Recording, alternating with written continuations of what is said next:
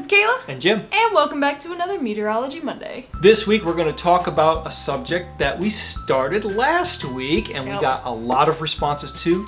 Thank you guys for all the responses. We are following up to the Pilger, Nebraska tornado, and specifically, is it the fastest forward-moving tornado on record?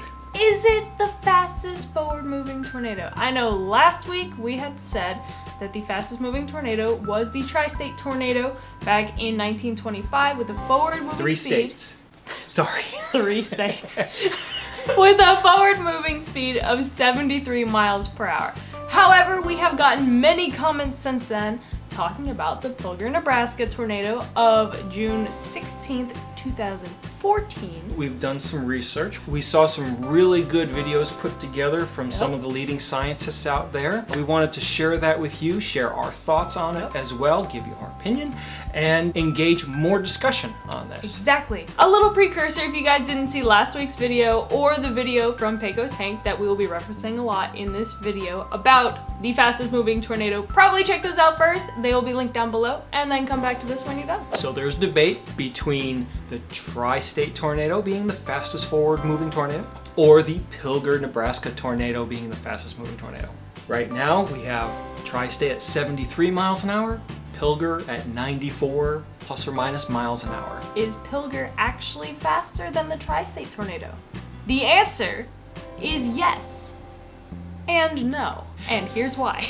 So how the fastest moving tornado forward speed was classified was usually it's a single event, single storm with one tornado. It has its typical structure. We're not talking about vortices or satellites or anything like that.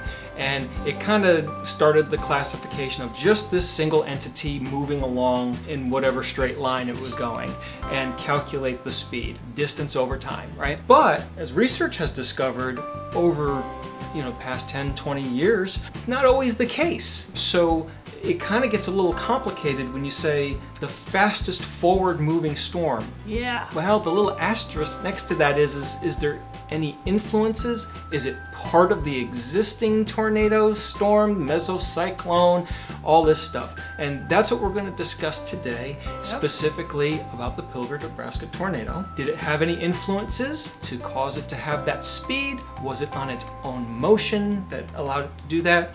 What's happening? So in the video, I'm assuming by this point everybody has watched the video, it was discussed, is this a satellite tornado? Is this the Pilger tornado? You had the East Pilger tornado, you had the Wakefield tornado, all of these EF4s, very strong mesocyclones. Were they influencing each other? Were they satellite tornadoes? Were they their own thing? Let's get to that first. I'm gonna preface this by saying also that there's not a lot of research when it comes to these types of tornadoes. I believe there's only a couple instances where we've had, storm chasers here and here and here and here, and everybody's got a video camera or a radar, and we're getting all this data around one specific tornado. There's not very many times where this has happened and you get all of these data points and you can kind of put everything together. Side note, props to all of the work those guys did. Absolutely incredible to be able to take all these different angles and piece them together, and oh, the lightning bolt is happening right here, so we sync it up with this and we can tell the distance because we had GPS and we know that he was here and she was here and they were there, and mind-blowing. Absolutely incredible. Yeah. Hats off to you guys. Keep doing what you're doing. This is what's advancing the science, and we're discovering more and more things in 10, 20 years. This might be the stepping stone to discovering something else. Alright, before we go forward though, we should probably give some definitions as to what a subvortex tornado or subvortices are, what a satellite tornado is, how it differs from regular tornadoes, and I have some cleverly drawn little pictures here that I will pop up on the screen. As you can tell, I'm an artist. So we've got our satellite tornado, and for every tornado you have the overarching storm that we call a supercell. It's a rotating storm. In that we have a mesocyclone. This is your main rotation. It's the part of the storm that makes a thunderstorm a supercell. So we have the supercell, and in that we have the mesocyclone, and then underneath that we get what's called wall clouds. And these are the really tightly spinning things that drop funnels. With a satellite tornado, you have your supercell, your mesocyclone, your wall cloud, and then you have underneath that a tornado, And then you can also have a separate wall cloud and tornado. So you kind of have the main circulation, that's the bigger one. And then off to the side, you kind of have this little tornado that's not as well defined. Sometimes it's defined, but not as well defined usually. And it kind of goes around the main one. So it's a tiny little one and it kind of orbits, satellite, see what we're doing there?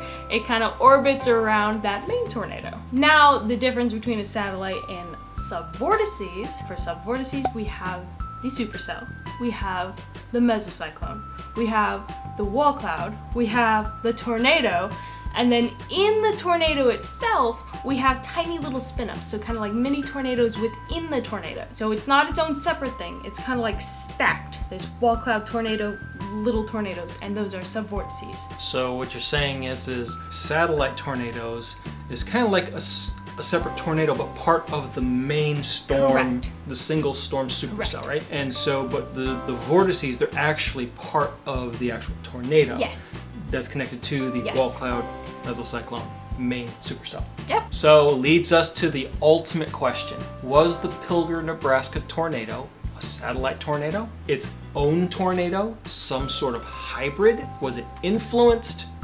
What was it? What's happening? Going off of what they said in the video and all the footage that they put together and all the research that they did, we can clearly see that there were two twin tornadoes going into Pilger. You had the Pilger tornado, you had the East Pilger tornado. The east one died off, we're just left with the Pilger tornado. Now, while this is kind of in its dying stage, kind of getting rain wrapped, you know how tornadoes do, kind of getting absorbed by the main supercell there, we have another supercell out in front of it developing what would later become the Wakefield tornado, another very strong EF4 tornado. And as you can see in some of the video angles, you see the kind of roping out Pilger tornado come out of the rain, kind of gains strength again, and then it passes very, very, very closely behind the Wakefield tornado and then quickly dies off after that. Now, during that time, for 5.33 seconds, they recorded and figured out that this Pilger tornado went 94.6 miles per hour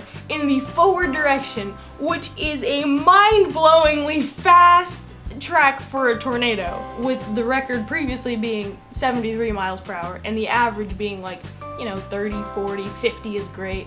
94.6 miles per hour. But at this point, what made it go from 50, 60 miles an hour all the way up to 90 and then quickly die out? Looking earlier in the video, I happened to notice them talking about it was going along at about 20 to 30 miles an hour, increased somewhere in the 30 to 40 mile an hour range. And then it got to a point where it started going at 62. Now, I think it was post-mature at that point. It started phasing toward the end of its life cycle, but it started, as it got closer to the Wakefield tornado, it started accelerating. Okay, 62, been there before, seen that happen. But then as it continued to dwindle down and focus more of its energy, it seemed like the influence of the Wakefield tornado started taking over. It just happened to be in the right spot at the right time, and it caused a rapid acceleration and a sustained wind speed of 94 miles an hour for 5 seconds or so, and then rapidly dropped off. So looking at it from scientific storm structure, if the Wakefield tornado wasn't there, would the tornado have accelerated like that? And let me just put something in there real quick. It wasn't the Wakefield tornado itself that made the Pilger one speed up. It was the RFD, or the rear flanking downdraft, which is basically these really, really strong winds on the backside of the storm that hit the ground at 100 miles an hour and spread out, and that's where you can get straight line winds or downbursts. So with the Wakefield tornado and the Pilger one passing behind it, it was in that zone of rear flanking downdraft where, you know, you get these extraordinary speeds. Exactly.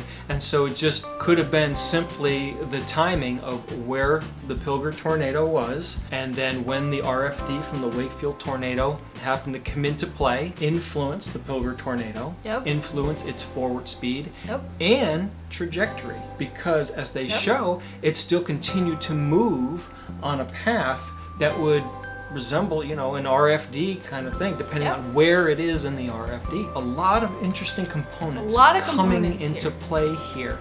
Which, now we go back to the question. Was the Pilger tornado the fastest forward moving tornado?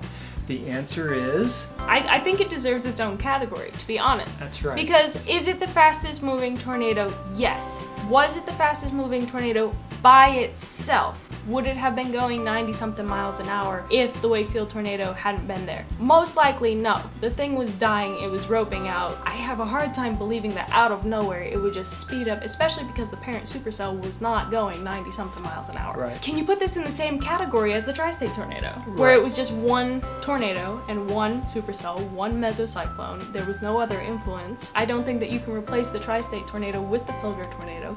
But that being said, I do think that the Pilger tornado needs to be recognized as the incredible fast-moving tornado that it was. Yeah, absolutely. And yes, technically, it is the fastest forward-moving tornado. Yes. On record, with the little asterisk that it was influenced to get it to that speed. And that begs the question now, from a scientific perspective going forward, do we keep the same classification I think we need to mindset? change some definitions or do we here. need to update some definitions and say, you know, okay, fastest forward-moving storm that is under its own power, one that had influence from another storm, one that's a satellite tornado, you know, so there's some other things there that have to be considered in order to give it a classification. Yeah. So we know that a single tornado moving by itself is kind of its own category.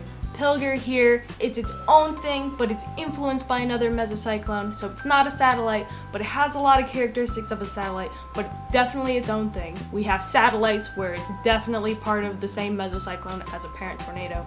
We have subvortices, and we know from other events that this other category of subvortices and actual satellites and maybe tropical tornadoes, ones influenced by hurricanes and created by hurricanes, do have a tendency to reach fast speeds too, so let me name off some of those real quick. Also discussed in the video linked below, we have the El Reno, Oklahoma tornado, the big one in 2013, and they had measured 2 of the subvortice tornadoes reaching up to 175 miles per hour in the forward direction.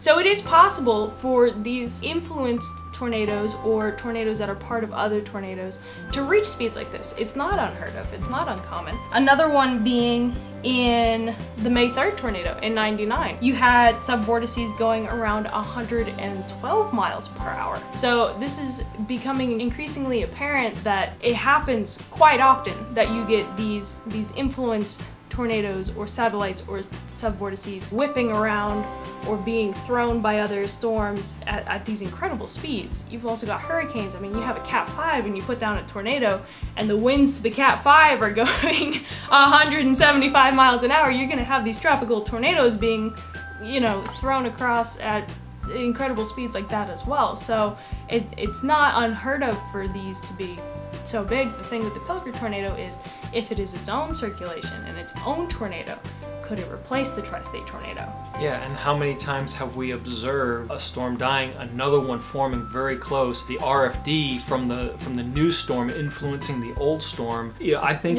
this gives not only evidence of something that, wow, okay, we need to research this more, but it might explain some other video that was taken in years past to go, hey, that explains that, because it looks like that was a similar thing. Yeah, I think we need a lot of money and a lot of time and a lot of researchers, and we need to sit down and be scientific about this and figure out, you know, in past events, if this has ever happened before, and definitely be on the lookout to see if this happens in the future. But going forward, I think this is a great and amazing stepping stone for tornado research and just seeing what comes of future influence circulations like this. The door is wide open for this kind of research and everyone's comments and discussions, and you know, this is how we take advances in science, is we discover something, we have it open for discussion, we have folks with many different disciplines and backgrounds coming together and trying to figure this out, and if it happened once, it could probably happen again, so... It's probably already happened. Yeah, exactly. You know, just all coming together as a meteorological community. And even if you're not a meteorologist, you know, your voice is just as valued because you're providing input with your observation as well. Exactly. A lot of people with the cell phone footage or camera footage, they're not meteorologists. Anybody with a camera can be part of this. That's right. That's the beauty of storm chasing and tornado research, is it so heavily relies on anybody with a camera. I mean, you don't even have to know what you're seeing as long as your camera is pointing at it, and you can help with amazing discoveries like this. That's right. Absolutely. That's part of what this channel is about. Is a community of people just coming together, and we just talk about these things, and we learn, we grow together, and share knowledge. And this is awesome. So we look forward to all the comments. Watch the video again from last week. If you've got more comments, suggestions, stuff like that, comment again. Yeah. Put your comments here for this video. Discussion is wide open. This isn't just a video that's out there. This is an ongoing discussion. Here are our thoughts on the video. Here are their thoughts when they made the video. We talked about stuff last week. We hear you guys in the comments. Keep the discussion going. Let's advance the tornado research. That's right. Here on YouTube. So there you have it with that. Again, looking back at the Tri-State tornado and comparing with Pilger. Right now, Tri-State is officially on the books as 73. We've got new research, we got new things going on here. Weather Service hasn't officially declared Pilger as the fastest forward moving, but that doesn't mean it won't. It just means that we're now under research to see what's going on here. And who knows, within the next period of time here, they may classify that. Exactly, still up in the air at this point. That's right. So as of right now, officially, it's still Tri-State, but we do recognize, Pilger did outpace it, especially since it had that influence. So do we still keep Tri-State as its own category, single fastest moving tornado with no influences, and then Pilger would be another category, fastest moving tornado with influences? Talk about it in the discussion, guys. What do you guys think? Should we have different classifications? Or do we just have everything lumped under one classification? This is a great forum to go ahead and start that discussion. Exactly. With that being said, if you guys liked what you saw today, be sure to give this video a thumbs up and subscribe down below so you never miss another Meteorology Monday. If you have friends and family who are also interested in this kind of thing and have seen the Pecos Hank video and are interested, definitely share this with them as well. We'd love to get as many people as we can discussing this because, we're all still learning here together. It's not this is right and this is wrong, and no, man, we're in a science field.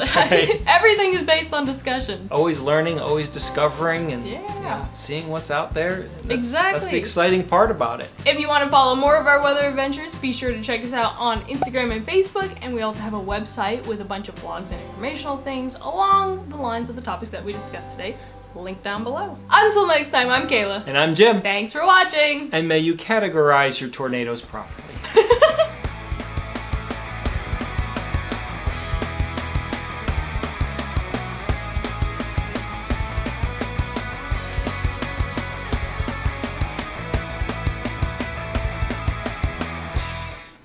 Sorry, I had an itch on my nose. I've been waiting for 10 minutes to scratch that thing.